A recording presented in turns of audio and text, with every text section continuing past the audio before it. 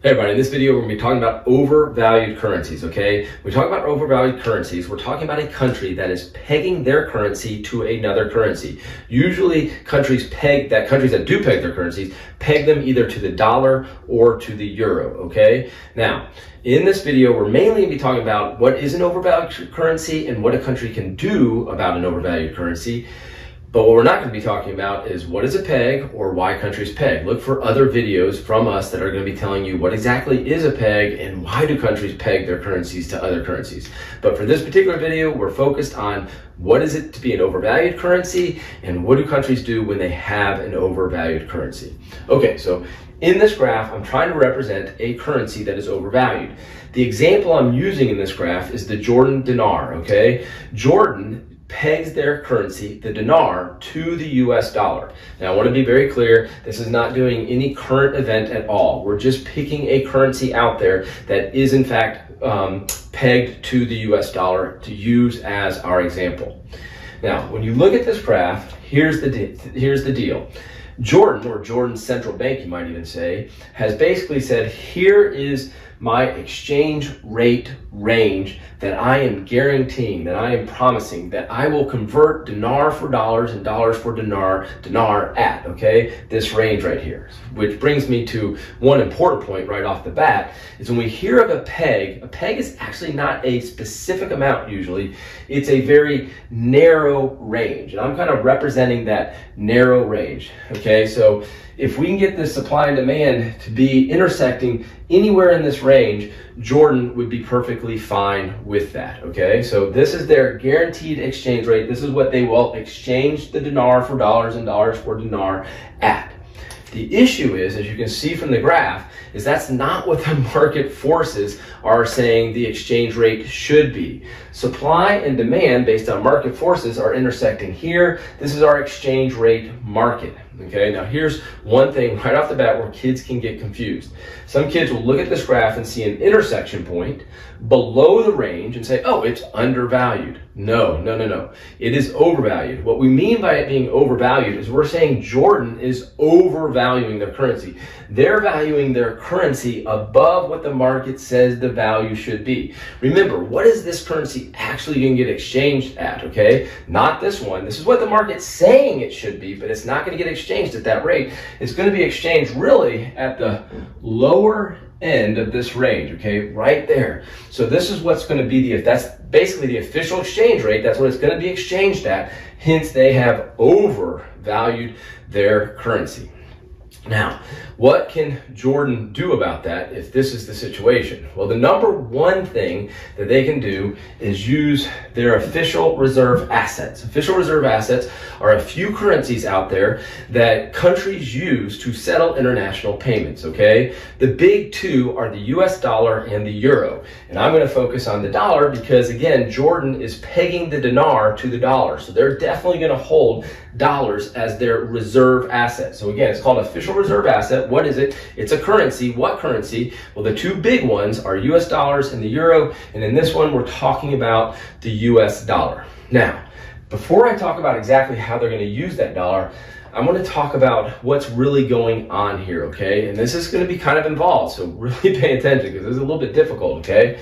Here's what's going on, is that official exchange rate, we're intersecting the demand curve right there at that dot, right? The demand curve at that dot. And so this is the quantity, let me just do this. This is the quantity demanded for the dinar. Now, what does that represent?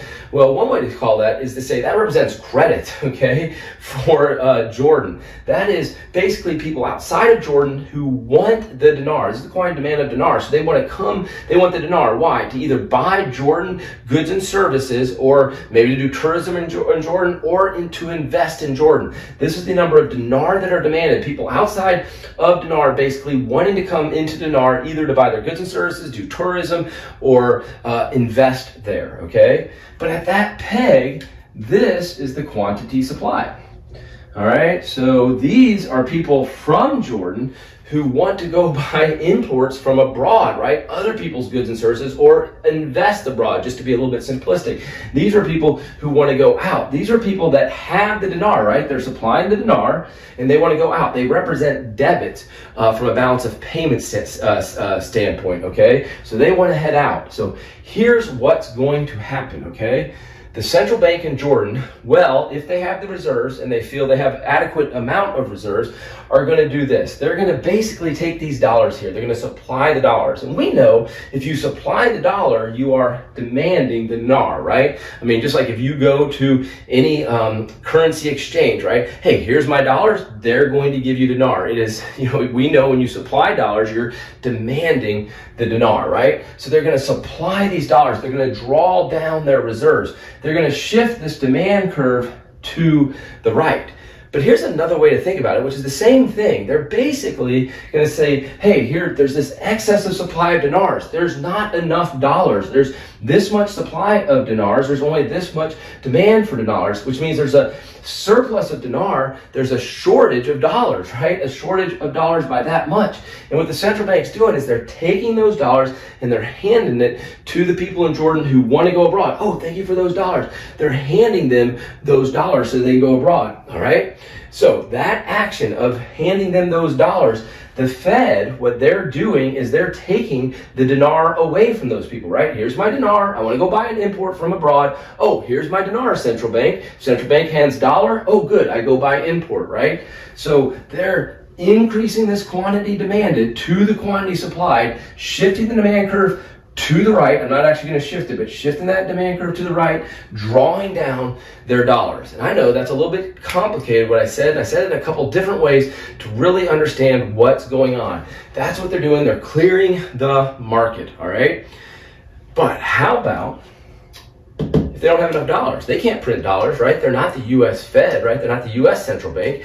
They only have so many dollars. Well, the next thing they can do is they can try to borrow dollars, either from the U.S. government or from the IMF, okay? So they could borrow dollars. That'd be the next thing to do. And if they went and borrowed dollars, they'd do the same thing again. With those dollars, they would demand the dinar, shift it out. Again, they would borrow dollars to hand it to that excess number of people that have dinar that want to go out, handing those dollars to those people so they can go buy those imports, and those people are going to hand that dinar to them. That handing the dinar to the central bank, that is the increase in demand for the dinar. Again, the central bank is increasing their demand for the dinar by supplying the market with dollars. I hope that makes sense. I know it's confusing.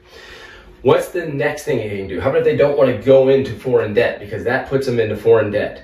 Well, now really get into this supply and demand aspects, okay? Well, what could they do? They could raise interest rates, right? Because if you raise interest rates, we know that when you increase the interest rate, what's going to happen is, oh, some of these people, these suppliers of dinar, remember they're the ones with dinar, want to go maybe invest in abroad. Ooh, my interest rate's higher here in Jordan than it used to be. I might keep my money in Jordan, reducing the supply of dinar, right?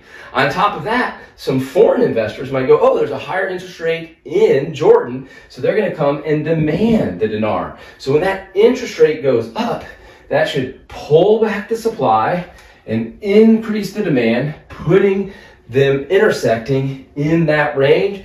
There we go. Now, there's some problems with that, right? That's contractionary monetary policy, and that contractionary monetary policy can hurt the Jordan's economy. So we got to keep that in mind. But that would be something else they can do. What's the next thing they can do? They could do import controls, right? So what do you mean? Well, they could do tariffs and quotas, right? If they do tariffs and quotas, we're going to buy less imports, right?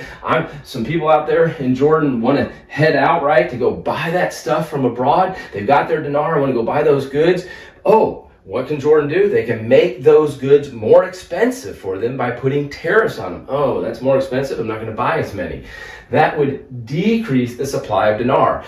But again, by putting tariffs or quotas, just literally limiting the amount of goods that can come in. But let's focus on on tariffs. It's kind of the easier thing, right? Raising the price of those imports. Okay, we're not going to buy want as many. We're not going to supply as many of our dinar, right? People from Jordan aren't going to supply as many. So those import controls, which really just think of tariffs, right? pulls back that supply curve. That would be another thing that we could do. Finally, we can put capital controls in.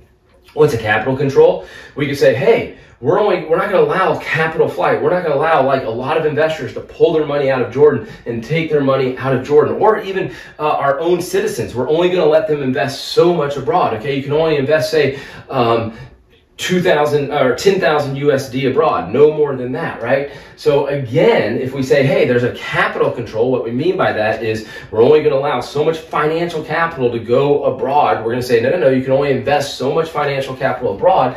That is going to reduce the supply of dinar. So that'd be the next move that we could do. So let's recap. Use those dollars. Use those dollars. That's number one. Use your official reserve assets. Well, that's why they're there, to fix this problem. Number two, borrow from abroad. Go get more dollars. If you don't have enough dollars, get more dollars and use those dollars to fix this issue. Or, which remember, put you in foreign debt though. Or we can raise interest rates, which would decrease supply, increase demand, but that's contractionary monetary policy. It's going to hurt your economy. Or we can do some tariffs, right? Some import controls, pulling this back, which could lead to, say, some trade wars. Or we could do capital controls, also pulling the supply back. But then again, we're limiting the investment options of our citizens, so that could be problematic too. What's the final thing we could do if we didn't want to do any of those things? We could devalue our currency. We could just move that range down. Now, I say just do it. It makes it sound really simple. I do want you to understand this is a promise by the Jordan Central Bank. And if they devalue, they're going back on a promise. They promise to exchange dinar for dollars at somewhere in this range. If they devalue and i.e. move the range down, meaning do nothing about supply and demand, move their own range down, that's what a devaluing is. They're going back on a promise. And there's bad things with doing that. People might not believe their promises as much going forward. Anyhow, talked about overvalued currencies. I think it was kind of a complicated video. You might want to watch it twice. Hopefully it made sense to you. We'll see you in the next video.